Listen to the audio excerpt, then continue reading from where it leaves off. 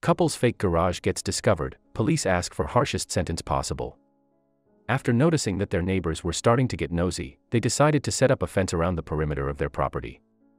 Now that they were away from prying eyes, they thought that they could breathe a sigh of relief. Isolated from the world, they kept working on their project while blasting music to hide what they were doing. But they were unaware of one flaw in their fence, a small gap that anyone could look through.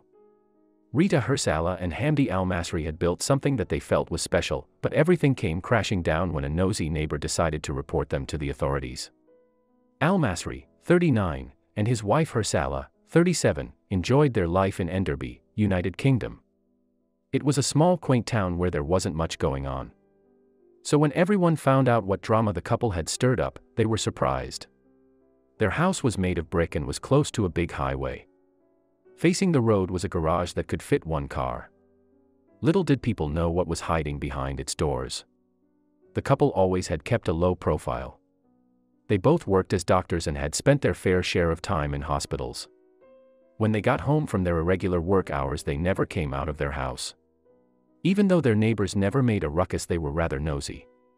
They all wanted to know what the couple did with their free time since they seldom came outdoors, even on weekends. What could they be doing?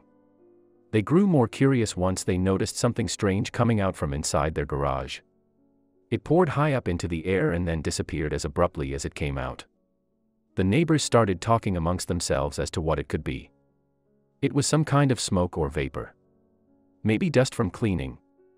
Perhaps they were constructing something, but why keep it a secret? Theories after theories were made. Some said that the couple barbecued inside their garage so nobody could see them. Others said that they were conducting weird experiments behind the doors. The couple knew that the neighbors were onto them. They began to grow suspicious, so they had to take measures to keep their business a secret from prying eyes. They bought some timber from a local company, and once delivered they started working. They built a wooden fence that surrounded their property. Nobody could find out what they were doing, but the neighbors weren't going to give up so easily. Even though the neighbors were just engaging in harmless gossip, now they felt that the couple actually had something to hide. Warning bells sounded in their heads as they wondered what they had to hide. They were worried about what their neighbors could be doing and how it could be impacting their community. It was fair to assume it could be harmful since there was smoke dispersing into the air. The neighbors kept talking, and soon they grew worried. Once their fence was constructed, they thought they could breathe a sigh of relief. So they kept hard at work and listened to music whilst tending to their project. They thought no one was the wiser. Their fence did the opposite of what they had intended, though. Now, the neighbors were more curious than ever, and they were going to try to learn the truth. The couple was oblivious to what would come next.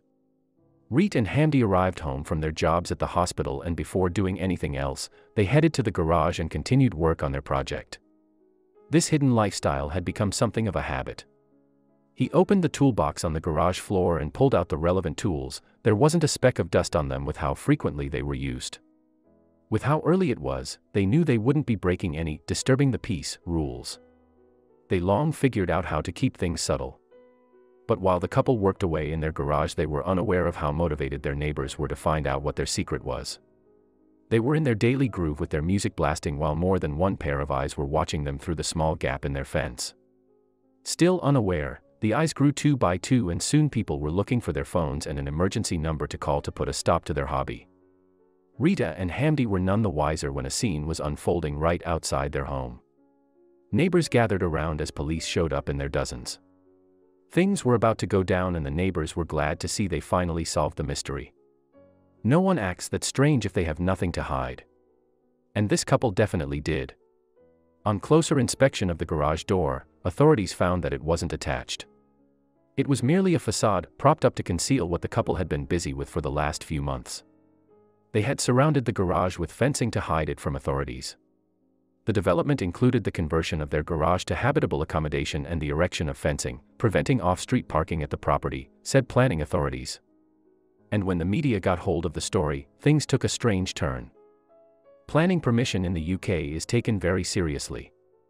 The couple had built another dwelling on their property by converting their garage into a tiny home, even though this garage was supposed to be a parking area to prevent on-street parking. None of these alterations had been legally approved. The couple could appeal, but if unsuccessful, they would have to comply or face prosecution. But the false garage wasn't the only alteration they had made. Building developments that could be potentially damaging to the neighborhood or an inconvenience to the public are strictly forbidden in UK property development laws. If it is decided that a property is in breach of permissions, the local council will enforce changes. The authorities also discovered other planning breaches. The couple had also built an extra driveway that was positioned to give them direct access to a busy highway. The couple also undertook illegal works within the highway and created unauthorized vehicle access onto the busy B4114 dual carriageway, authorities stated. The message from this case is clear. If you breach planning regulations and ignore us, we will not just go away. Creating an access onto a busy highway and blocking off valuable off-road parking space was completely unacceptable, Councillor Sheila Scott said. Rita and Hamdi had made an after-the-fact planning proposal to the district council in a bid to retain the changes to their Enderby property. But the couple's application was refused. They tried again, this time appealing to a higher body, the National Planning Inspectorate for England and Wales. But again, their application was refused. Months later, Rita and Hamdi took down the illegal fencing. It looked like they were about to finally comply with the law. However, when authorities traveled to their home for the follow-up inspection, they found a large garage door propped up across the front of the garage. The tiny structure was still being used as a tiny home. Neighbors had told officials that an employee of the couple lived in the converted garage, and they had no choice but to initiate legal procedures against the couple. Indeed, a hearing on the matter was held at the nearby Leicester Magistrates Court, but Rita and Hamdi did not attend the proceedings. And, since the report about the couple secretly converting their garage into a tiny dwelling was released, the story has gone viral online. But Rita had her own version of the story, which she offered up to Facebook. And soon, netizens were in a frenzy. Rita says the story contains false information that has been twisted into a more negative light by the media, and is highly discriminatory toward her and her husband. Rita felt that she sadly detected prejudice behind a lot of the press reporting. Furthermore, she denied the allegations that she and her husband had converted the garage into a dwelling for the purpose of renting it out by an employee or anyone else. This was a simple single garage conversion into a small garden annex in the house that we own on the land that we own, and it cannot be called a separate house in any stretch of the imagination. Rita wrote. We had no intention in breaking any laws. Rita then went on to explain that the contractor that the couple had hired to complete the conversion had told them that their modifications were compliant with the law. They are currently embroiled in a dispute with this service provider over converting the structure back to its original condition. Rita posted, a simple council dispute over a tiny garage within our property that we converted for personal use was made into a prejudice and defamatory story.